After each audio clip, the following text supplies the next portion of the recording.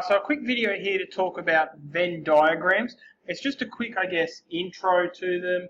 We'll take a look at what they look like and what they mean. Okay, so the basic Venn diagram starts with, well, always starts with the same thing. A nice, largish rectangle. Okay, and that rectangle represents something. Now, I always suck at drawing this. You should Google this symbol because it's really cool, but I can't draw it. Now, that symbol, not that symbol, but the symbol you'll Google, stands for the universal set. And the universal set means everything under consideration. Okay, so it doesn't mean everything in the universe, that's silly, but it's everything that we're considering sits inside the universal set. Okay, a set, should talk really about sets. A set is just a group of things. Now the classic Venn diagram looks something like this. That we'll call set A. Now again, that's a set of things. And then another set, which we'll call set B, another different set of things. So let's use a pretty classic example that teachers use because they're not very imaginative, a group of students or a class of students. So in this case, the universal set is the entire class of students. And that's represented by our rectangle here. So a class of students is usually about 28 people in a class. So our universal set size is 28.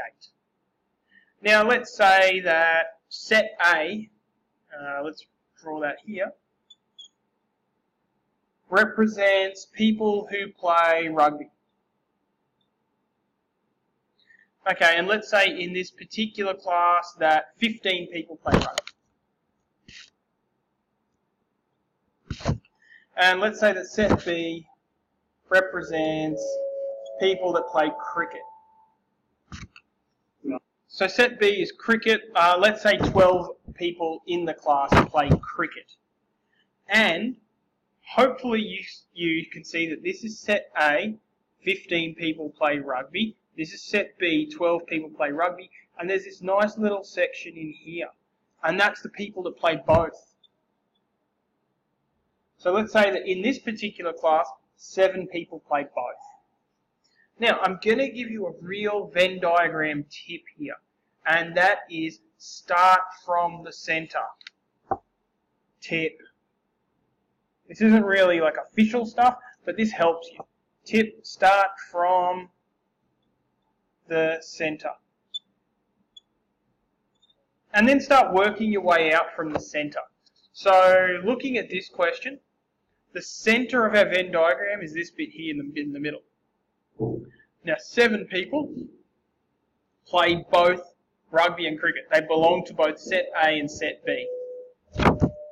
Now 15 people belong to set A, and this is why I'm saying start from the center. 15 people belong in this circle. Now we've already accounted for 7 of them being in that small segment of that circle. So if 15 people belong in the big circle, 7 people are in there, then 8 must belong here. Now those 8 people represent people that play rugby but definitely don't play cricket. And then we do a similar thing with our cricket ones here. So if we look at this, we have 7 people that play both rugby and cricket. We have 12 people that play just cricket. Oh, sorry, we have 12 people that play cricket.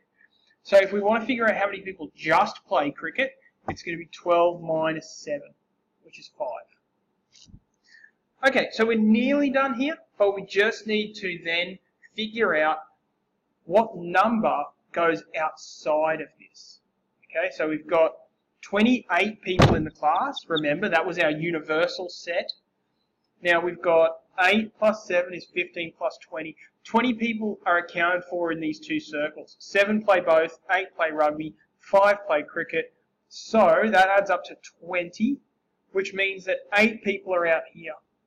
8 people are outside of those circles. Those are the people that don't play any cricket. Oh, sorry, any sport. No rugby, no cricket. Maybe they play another sport, swimming. Okay, so 8, 7, 5, and then 8 outside here.